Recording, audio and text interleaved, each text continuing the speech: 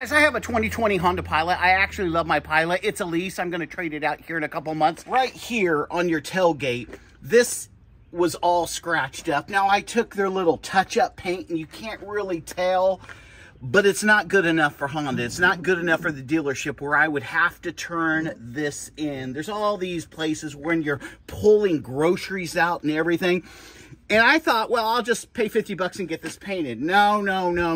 We're not talking 50 bucks. We're talking like 750 bucks. Because they say, no, to match the bumper, we have to paint the entire thing. I was like, are you kidding me? Let me tell you this. WeatherTech has a strip that matches it perfectly. And let me tell you what this does. It goes over and it actually protects it. But if you buy this thing after the fact, it covers all of the marks, all of the scratches, all of the dings, the dent, and it just fits like that. It fits perfectly like that. It says WeatherTech, and guys, look at that. There's about 50 different generic ones out there.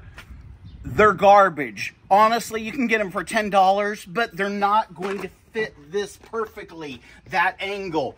WeatherTech does everything perfectly because they use lasers, they use all of this technology, and so this is made for your car. Whatever car you have, when you go to WeatherTech.com, you put your car in, what model it is, and they'll send it to you. Depending on the make and model of your car, it's going to run you 40, 50, okay? That's it. Buy a cheaper one, but it's not going to match the molding. It's not going to match your bumper and your size. They have all kinds of things from WeatherTech. I'm going to put an Amazon link if you'd rather go through Amazon. Got the cargo protective thing a long time ago. You can get the rain guards. You can get the front guard.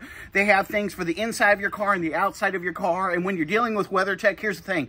You're dealing with a company that's going to put out something that's quality. They're known for their laser precise mats, okay, that are these mats that have these edges on them, so no matter how much mud you have on your shoes, when you get in the car, it's not going to get all over it. When you're putting it on, make sure that you start to peel it with a knife. Don't try to use your fingers because you're going to pull up all of the adhesive, and you just go like this, and you just pull it like that.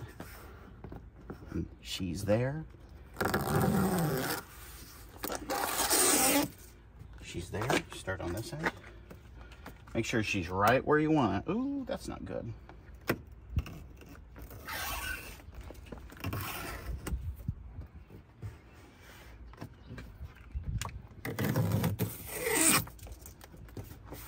And that's perfect, guys.